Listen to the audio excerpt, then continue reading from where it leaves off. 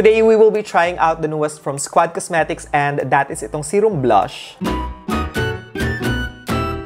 It's been a while, no? Since the last time na naglabas ang SQUAD ng bagong product, kaya when I saw this and nung nag-message sila, sobrang happy ko kasi mukhang promising. And also, ito nga pala yung PR package nila, guys. And as you can see, I have here the complete collection.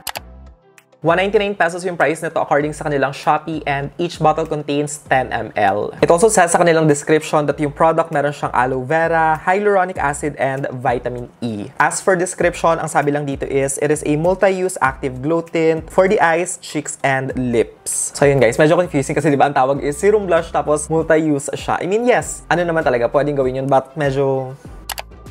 Anyway, this is how the packaging looks like, and to be honest, ano lang siya sa akin, so-so lang. It's not the best, but it's not the worst as well naman, and it is made of glass. Applicator looks like this, and as you can see, hindi siya brush. Yung pinakatip niya actually is parang rubber yata or silicone. So yeah, for me, packaging-wise, it's just okay. But also, can I just say ha, since I'm a big fan of SQUAD, and sa akin lang naman to ha, feeling ko it's about time para i-improve nila yung packaging, yung branding, yung logo. I swear, quality-wise, okay na sila. It's just that the packaging sometimes, when you look at them, parang hindi ganun kaano eh, di ba? Eye-catching. Di ba, when you look at the products, parang may disconnect yung quality and also yung packaging. Sana same tayo ng feeling kasi ayun nga, I feel like sobrang outdated na and kailangan nang i-improve talaga. Again, that's just my opinion, but of course, kung bet nyo yung branding ng SQUAD, edi good for you.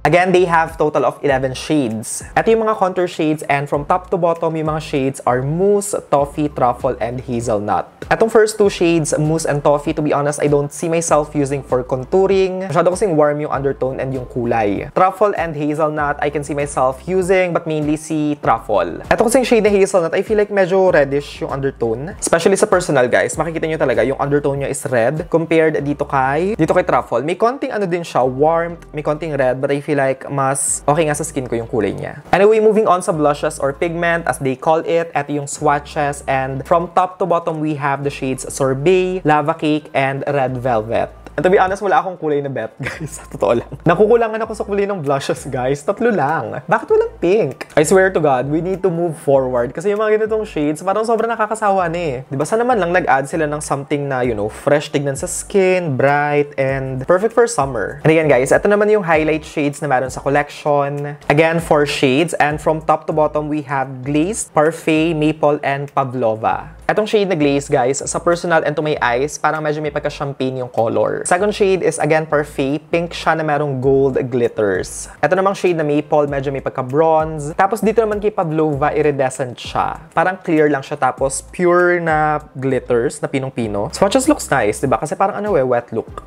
Nagkikris na yung foundation ko, Bev. For contouring, yung shade na gagamitin ko nga pala is si Truffle. Mag-start tayo sa nose and sa isang side lang muna. Tapos konti lang kasi mabilis naman magdagdag, diba? But anyway, ayan. I-blend natin siya.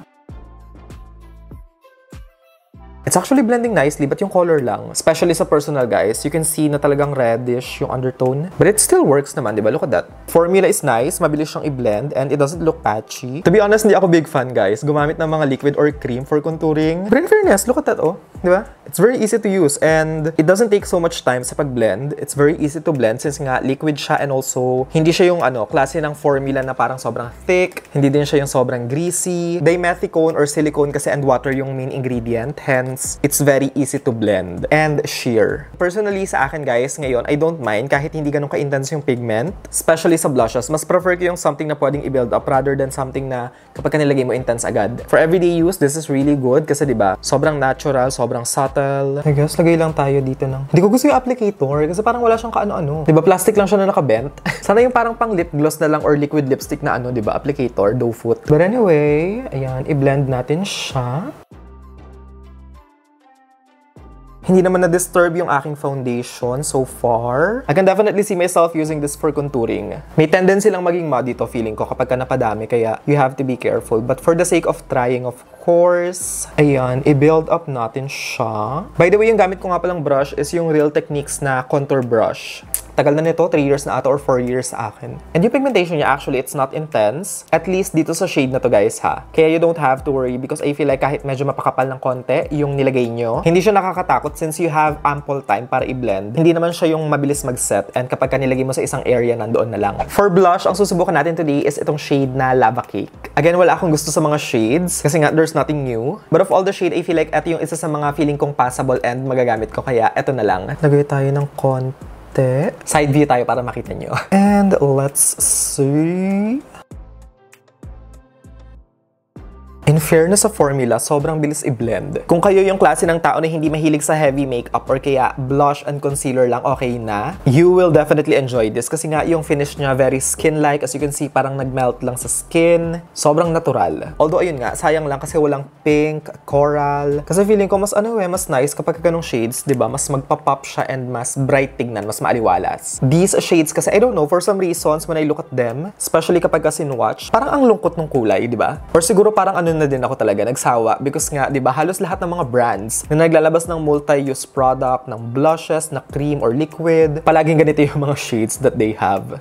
Yeah, hindi ko talaga yung formula-wise, I'm really happy. It's just that yung colors, guys, I feel like there's room for improvement. Hopefully soon, maglabas sila ng ibang shades. Ito namang shade na parfait yung subukan natin sa kabilang cheek. Subukan lang natin kung ano yung itsura niya. Alam nyo guys, sobrang init ngayon kaya yung foundation ko, grabe, ang haggard na. This one is actually nice. Kung wala kayong pores, this is going to look amazing kasi parang porcelain yung magiging finish niya. Parang glossy and wet look. But for those of you like me na merong skin textures, open pores, or visible pores, expect nyo nang ma-emphasize yung texture kasi usual naman yun eh. Especially kapag shimmer yung product. Ganda sana ng pagka-pink, sana may ganito din kulay sa mga blushes. For highlight, yung shade na gagamitin ko is si Glazed. Yung champagne color. Okay, parang dami nito. Tapos, ayan. Tab lang natin siya.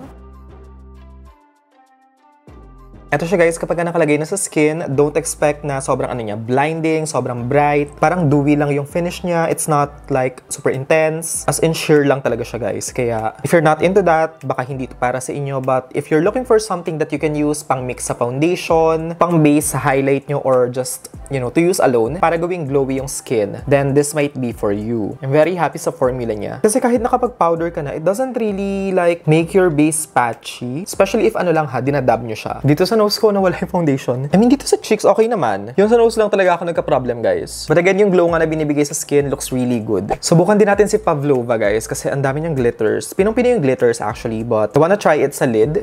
I wanna see how it looks like. Ooh, this one I like. Ito feeling ko magagamit ko guys. Sa lid, it actually looks good. Ang ganda ng reflect and color niya. Actually, ang ganda nito guys. Pavlova. Unfortunately, I won't be able to do a wear test and wala talaga akong time guys mag-wear test kasi nagmo-move ako ng apartment. And right now kasi guys, it's already 1:35. Kaya yun, first impression lang yung maibibigay ko sadly.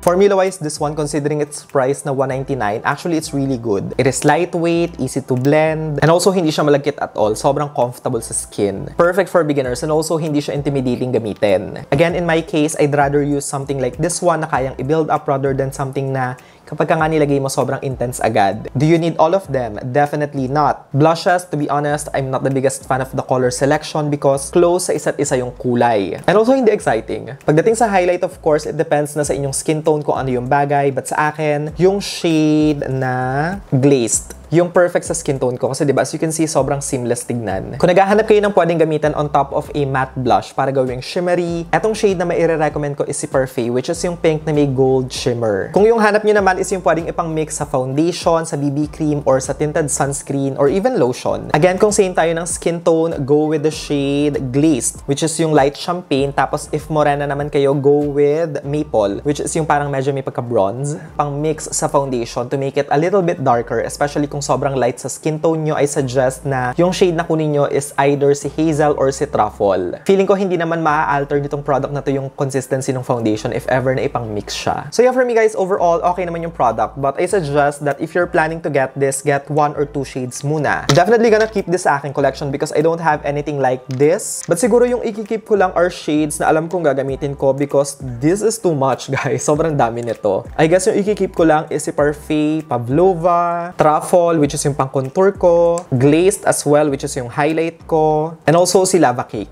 Anyway guys, that is it for today's video. Thank you guys so much for watching. I love you all so much. Stay safe, and I hope to see all of you again on my next one.